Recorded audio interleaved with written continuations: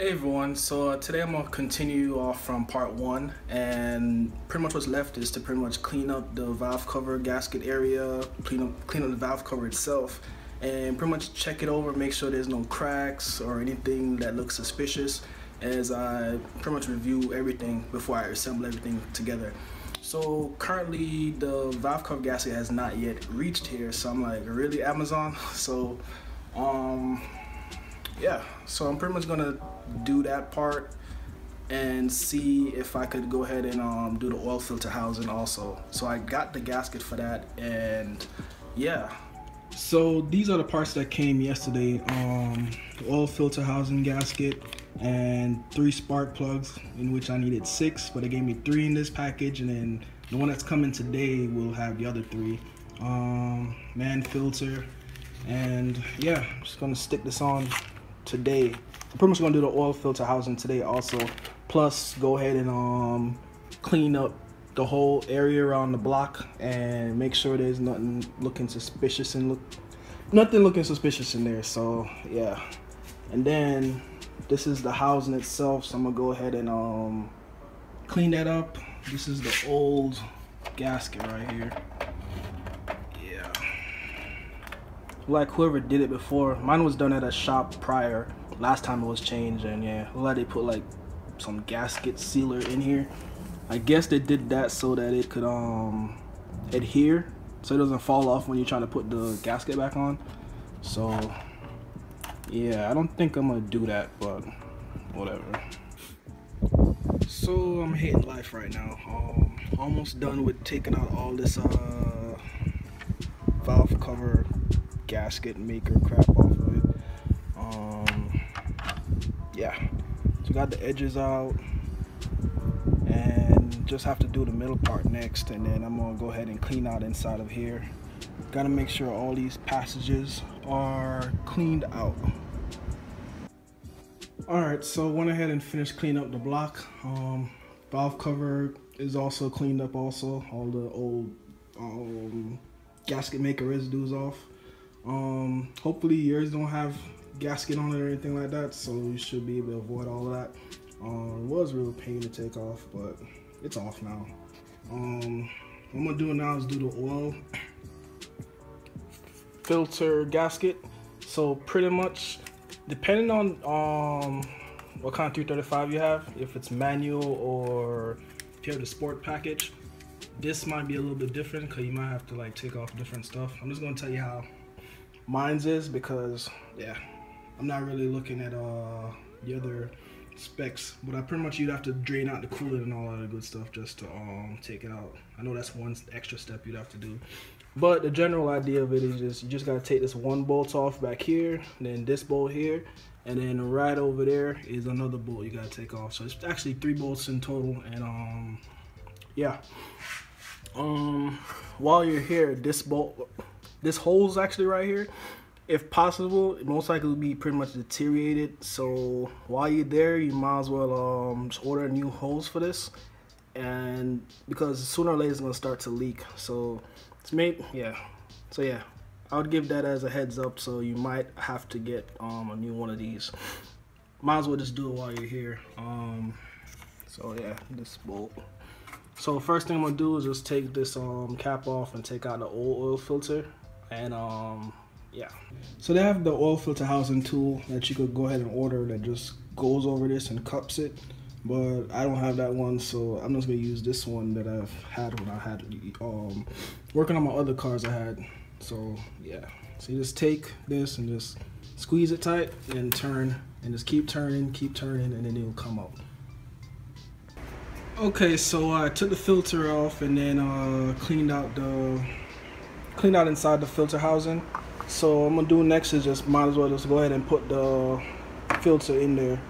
So this is the O-ring for the edge right here. So just gotta take this piece off right here and then stick this new one on, and then take this green one off right here and place it with this one right over here, this green one.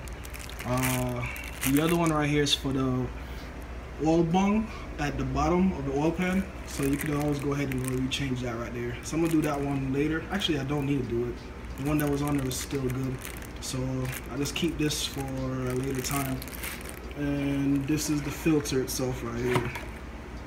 So yeah, so I'm gonna go ahead and get this put on, transferred over, and put back on right now. Okay, so got the filter on, got everything swapped over, the new gasket. Before you put it on, just make sure to put a little oil on the green gasket piece here, and then a little oil on the edge around here to make sure that it stays sealed. Create a good seal, pretty much. Yeah, so go ahead, stick this back in,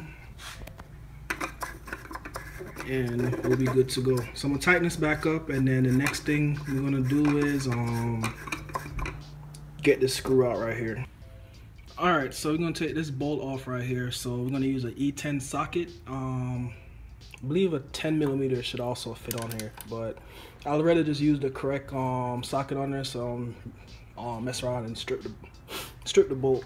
There's nothing worse than a strip bolt. Alright, so this bolt is out now, and just a note, it is actually easier to take out if this is off already. So yeah, might as well take this bolt off first before after this is removed. So yeah, so to the next part, what we're gonna do is take this hose off. Generally you go ahead and drain the coolant out your car, but I'm just gonna let some of it, whatever drains out. I'm not really too fussy about coolant being dripping on the floor. So it's a number 10 socket, so this one and one on the side. Let me see if I get it. Yeah, one on the side right here. So these two bolts, so that you get a clear shot at this one right here. It's an E10 also. So yeah, don't want to strip this bolts, so might as well move this out of the way to get more clearance to get this off. Or if you finagle it enough with like a 10 or something, you can get it off. But then again, I don't want to strip any bolts, especially that one right there. Alright, so I got the hose out the way. Little coolant dripped out the block. But I moved this up out the way like that so that it won't go anywhere. Actually, let me move this down. It's too close to the going into the engine. So yeah, let it drip down there. So yeah, generally you should go ahead and have this piece replaced because most likely it'll be deteriorated already. So now's a good time to do it. But if you took it off and it didn't break off, then might as well just put it back. But if you don't have time to like switch it out or anything like that. But yeah, so have a clear shot for this bolt now. So I'm just gonna use that E10 again and take this one out. Alright, so I got the bolt off, but it was already stripped a little bit. So I'm not sure how the heck it got stripped. So like from another shop or something where it was, like when they changed it, it got stripped, they put it back in. So I wish they had put a new bolt in, but yeah. So what I had to do was I just put in like a socket that was a little bit smaller, hammered it over, and turned and prayed to God that it turned out clean or whatever. So what I'm gonna have to do is go ahead and order a new bolt for this, because I don't want to put the old one in, because yeah, that would just suck. Alright, so next thing we're gonna do is go ahead and go get this bolt out right here. Since it's like obstructed by the intake manifold, we're gonna have to loosen all the bolts. They're like what is this? A 7/16. We use that, take off the all the bolts. I forgot how much bolts it is, but yeah, it should be one here, each at top, and then at the bottom there should be like in between each hole right here. So I'm gonna go ahead and take off my filter. So she's a flathead. Take that and scoot it off. If you have stock intake, most likely if you already took off all the plastics and everything, then yours would already be off already.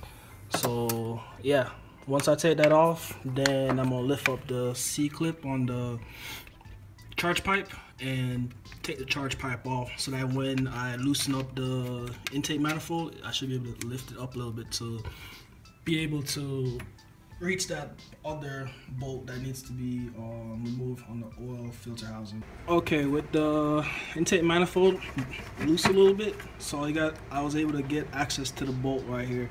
So go ahead and crack that open, and then once that last bolt is out, then you're free to take off the oil filter housing. Alright, so I have the bolt out now, so the oil filter housing is good to come out. That's the gasket right there, and you see down there, that's where the oil was leaking. So you look at the front of the engine, you really don't see an oil leak, but it's, yeah, going out through the back and onto the back of the engine. So if you're losing oil and you're looking around, can't see anything, or you see it dripping all the way in the back, generally that's where it most likely might end up coming from. Okay, I removed the old gasket, put a new one on. When you put it on, it's only gonna go on one direction. And again, put a little oil on the edges. Like dip your fingers in oil and just like rub it along the edges or whatever. So it gives it a nice clean surface to work with. Or not a clean surface, but it should be clean already, but just make sure that it gives it a good seal. So looked in the mystery bag of bolts that I have, and then ironically I found a bolt that actually fits the that bolt that was stripped out. So thank goodness now I could use it and I could put this whole thing back together. So the first bolt you should put in is the one at the bottom, because if you don't, if it's already flush to the engine, you won't be able to push the bolt in. You won't have room or anything like that. So push that one in and put that one in and put this one in also. So pretty much just tighten it up until it becomes flush, and just like tighten, then tighten, then tighten, tighten, tighten, tighten, like that until it's fully tight. You don't gotta like hulk it down or anything like that, but just tighten enough. Now that it's on tight, thing is good. Just make sure to put the oil sensor wire back on. So snaps right in, you're good to go. And then pretty much what I'm gonna do is just tighten back up the intake manifold and put everything back where it was supposed to go.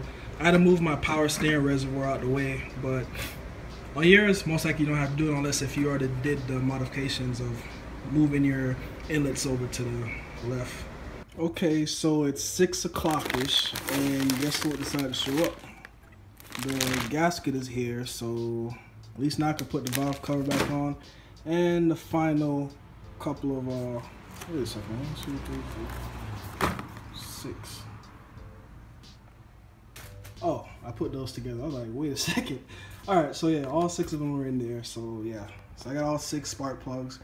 I went ahead and tried these brand. Usually I have the NGK ones and I just gap them, but supposedly these work also just as good, and they're about $6 each.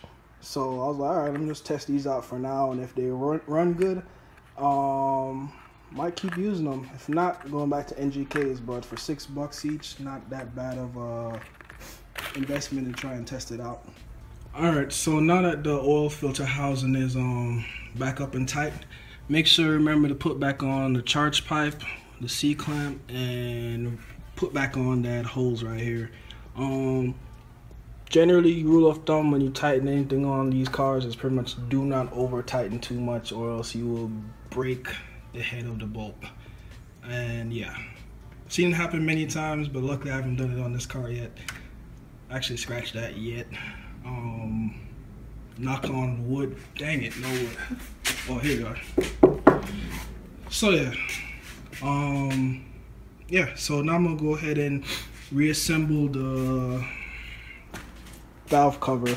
I'll put the valve cover gasket on, and then I'm gonna go ahead and stick it onto the head of the car. So make sure the spark plug tubes are in, and yeah, that should be it. All right, so got it all on right now.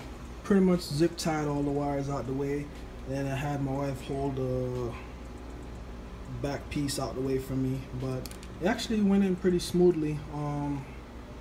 Yeah, so now I'm gonna go ahead and like tighten down the bolts, and like pretty much back first, then over here, then there, and then keep alternating back and forth.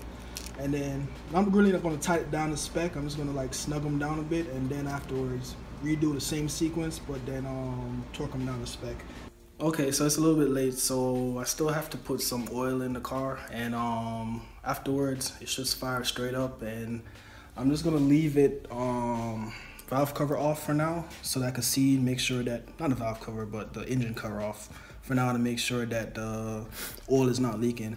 But pretty much it's just putting it back together is pretty much the reversal of what's done in part 1 of the video. So again, it's not really like a full-on DIY tutorial on how to do everything, since some of the configuration of cars of how they come is a little bit different. So yeah, out.